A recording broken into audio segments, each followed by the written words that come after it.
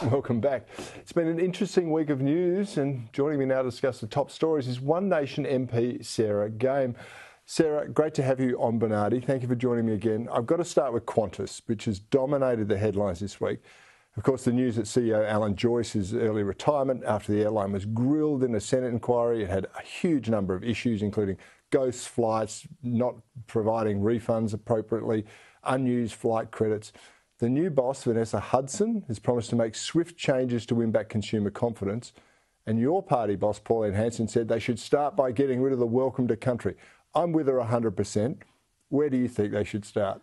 It's absolutely the right thing to do. It's the minimum that they need to do, Cory, at this point. After we've seen Alan Joyce with a $24 million golden handshake, we've had billions of Australian taxpayers' money to bail out the Qantas group, only to be met with an acknowledgement to country that, frankly, most people don't want. So I fully support that being abolished as the absolute minimum step. Do you reckon it's going to happen?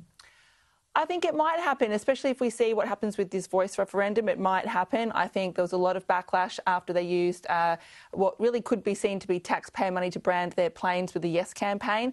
And I think a lot of people were very unhappy with the way Qantas seems to have taken a side with this. Yeah, I agree with that. And I think it would signal a new direction for the airline, less virtue signalling, more passenger customer focus. You mentioned the voice referendum. Now, South Australia is shaping up as a must-win state with the yes vote just nudging ahead, albeit it's got a declining vote. But 18% of people here are still undecided officially. What do you reckon the campaign needs to do to get them over the line? How do you think it's going to play out?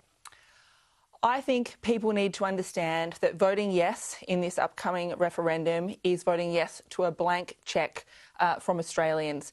And that is going to have devastating consequences, and those consequences are going to be felt most by the most vulnerable in our society. We don't have infinite resources, and to vote yes to a blank cheque with no transparency, no accountability and no understanding about what this is going to cost is going to be devastating. We've already seen it in the Northern Territory where the Albanese government has funneled money towards the Yes campaign, taking it from Indigenous schools.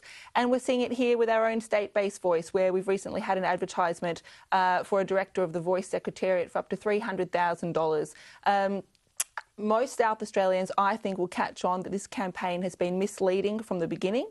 It's targeted people's emotions. It's been disingenuous because we know that the Indigenous population already have a voice. And I'm really hoping we're going to see South Australians vote no. Yeah, I'm with you there. But let's just talk about this South Australian voice to Parliament. They've already got one.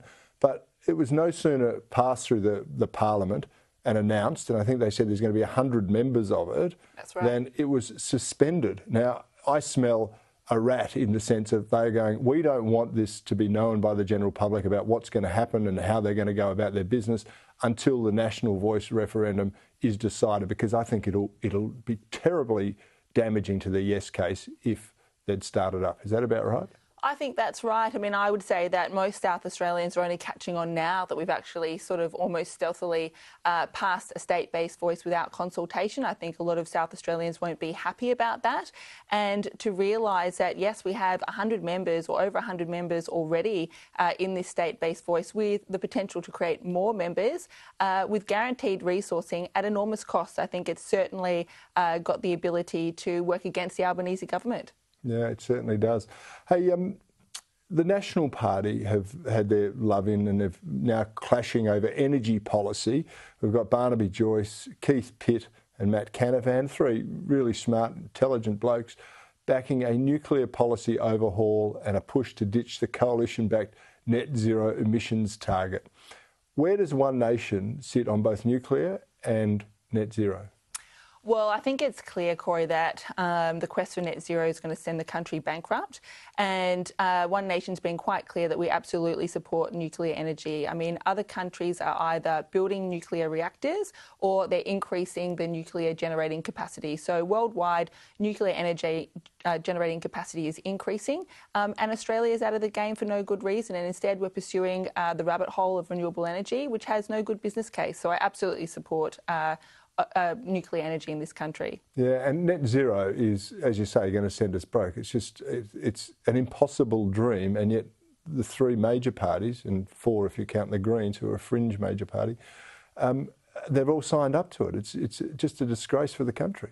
It really shows no respect for those people that are really struggling with our cost of living crisis. They can't afford their energy bills. It's stopping them getting on the housing market. It's stopping them really buying the food that they need to eat as well. It's completely out of touch with where most Australians are at. It certainly is. Now, Sarah, I got an email this week inviting me to an International Men's Day event that you've got planned for later this year. Tell us a bit about it. Well, most men who hear about International Men's Day say to me, we didn't even know there was one. But you can't miss International Women's Day with all the pomp and ceremony that seems to go on. So I just decided this year, I've been advocating for an office for men and a minister for men. Obviously, that's going to take some time to persuade the government. So I decided I'd organise my own International Men's Day event, which is on the 19th of November. It's the only one occurring in South Australia. But we've already sold 100 tickets and we're hoping to sell another 40 to 80 more. That's incredible. The only one in South Australia, that's International Men's Day. I've just been paying out all the virtue signalling days we have, but you make a very good point. Everyone knows about International Women's Day. That's right. Well, men actually live shorter lives, Cory, and they have less healthy lives. And obviously they take their lives more and they suffer from a number of health conditions. So it's really important. But I don't want this day to be necessarily all about that. It's about celebrating men and being proud to be men and celebrating our role models. Yeah, and for all those disadvantages that men have, I don't know too many men who want to be women and I don't know too many women who want to be men. I think, we're very happy in the cards that we've been dealt. Sarah, again, thank you very much for joining me on Bernardi. Really appreciate it. Thank you so much.